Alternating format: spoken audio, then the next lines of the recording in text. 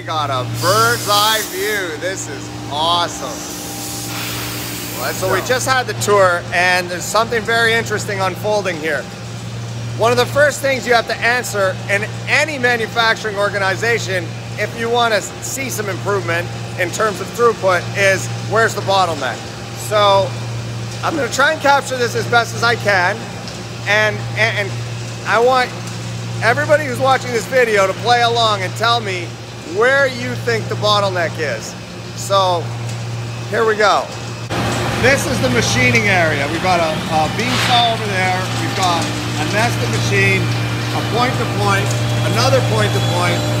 We got a vertical CNC, and we got two monster edge benders over here. And this is kind of their staging area for the machining side. So $1 million question. Do we see a bottleneck here? Hit pause right in the comments. Do you see a bottleneck?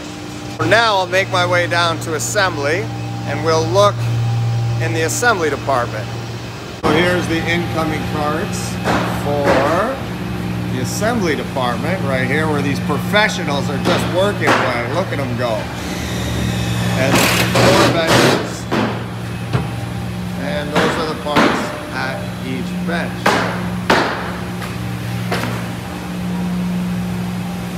So that was the assembly area. Any hint of a bottleneck happening there? Push pause, comment, think about it, and then keep watching. Next up, shipping. This is where they wrap, strap, pack everything, make it perfect.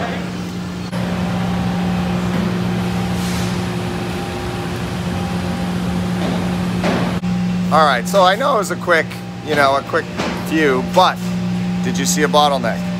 And the short answer is not really. So a bottleneck would look like, I mean, a mountain of parts or a mountain of carts or people complaining like there's no room. And so you would see this pile of stuff right before the bottleneck.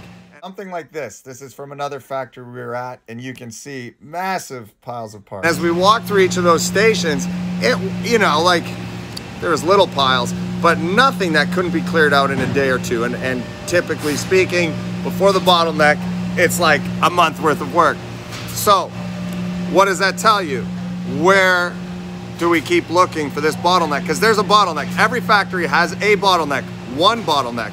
Not 50, one. If you think you have 50, you just have labor misallocation, which is another video. So where do we go?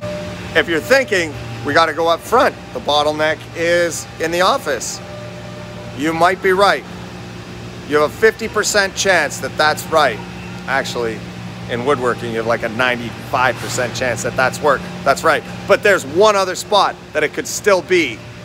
I'm dying to think of a way to leave you hanging on this one, because I really want to evoke some thought here.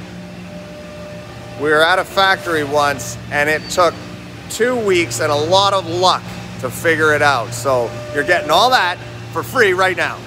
Let me give you the backstory. The factory was similar to this, no apparent or obvious bottlenecks. We'd wander around the office. Everything seemed calm. It didn't seem like there was a bottleneck up there, and we would just be bouncing back and forth between the office and the factory. Where's the bottleneck? Where's the bottleneck?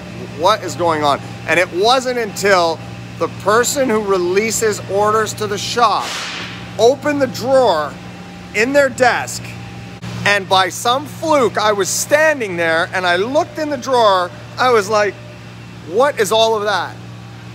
It was a stack of paper, 8 inches thick, and he's like, oh, these are the orders waiting to go to the shop. I'm like, what?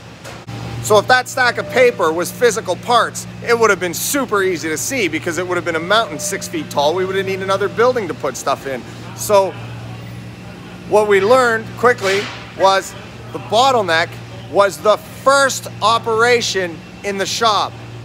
So the office wasn't the bottleneck. They were processing the orders fast enough, but the saw that they had at the time wasn't pulling orders into the shop fast enough. So there was no piles in the shop anywhere, because everyone else was consuming the parts. There was no piles in the office because the orders were flowing through The pile was hidden in a drawer, in a desk, and the minute we realized that, we just cranked up the saw and you know, off we went. So long story short about bottlenecks, lesson is be careful of the first operation in the process on the factory floor.